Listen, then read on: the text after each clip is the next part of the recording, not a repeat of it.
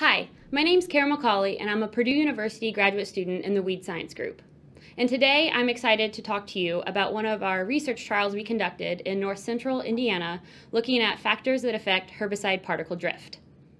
Within the state of Indiana, there are approximately 5.5 million acres of soybeans grown, and in 2017, it is estimated that 1.3 million of those acres were planted with Xtend soybeans that are modified to be resistant to dicamba. As herbicide-resistant weeds continue to cause issues for farmers across the U.S., the availability of new crop technology with herbicide-resistant traits provides a new weed management tool for farmers to control these troublesome pests. As adoption of dicamba-tolerant crop technology increases, farmers and applicators have noted more instances of off-target dicamba movement. Today, we are going to investigate two application factors that are known to affect herbicide particle drift: nozzle selection and boom height. The purpose of this video is to show the importance of nozzle selection and boom height when spraying dicamba and to demonstrate that proper nozzle selection and boom height are key to mitigating off-target herbicide movement. This large-scale trial was conducted in September 2017 within a field of dicamba-susceptible double crop soybeans. There were 7 treatments that were replicated 3 times within the field. Among these 7 treatments were 3 different 11004 nozzles, a traditional extended range or XR nozzle, turbo T-jet or TT, and a turbo T-jet induction or TTI. Using each of these 3 nozzles, XtendiMax was applied at a boom height of 24 and 48 inches above the soybean canopy height. The 7th treatment tested Ingenia with the TTI nozzle at the 24-inch height. Both XtendiMax and Ingenia were applied at 10 gallons per acre, 40 psi, and at a half-pound acid equivalent per acre, which is equivalent to 22 ounces of XtendiMax and 12.8 ounces of Ingenia per acre. The weather application was 78 degrees Fahrenheit with 48% relative humidity.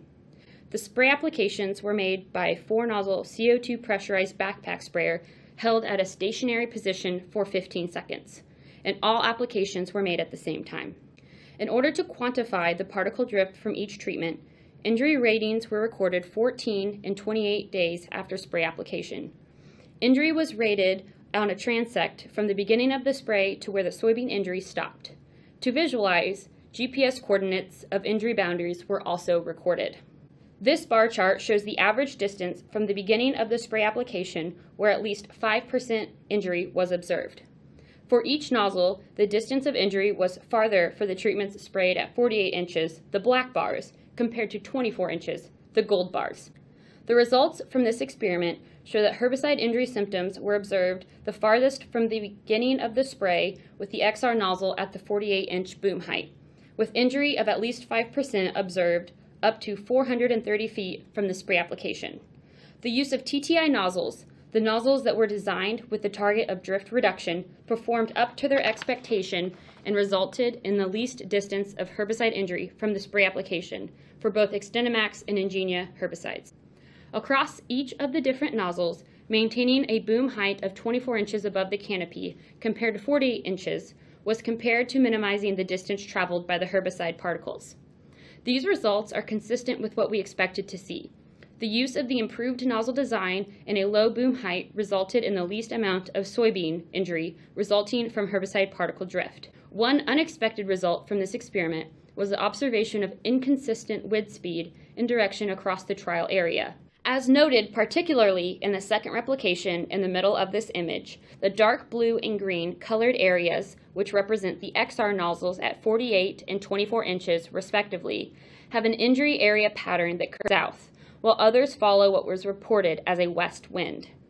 Also, the application times of the 3 applications varied from 4:45 to 5 p.m., and within that 15-minute time span, the average wind speed recorded during the 15-second spray timings ranged from 5.7 to 10.2 miles an hour, with maximum wind gusts up to 12.7 during the final spray timing.